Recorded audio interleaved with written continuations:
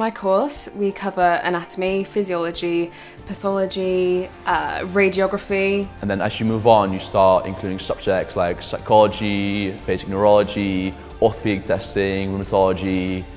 You start working with cases, which is definitely one of my favourite subjects. And then, of course, the main bit where you learn adjust technique, the manipulations. We had from day one hands-on practical days.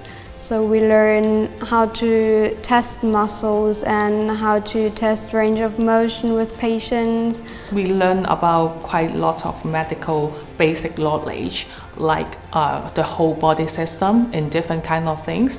So I start from year one. So in this year, we mostly learn basic anatomy. In year two, we build then up on the foundation that we have from year one, and then it goes further up.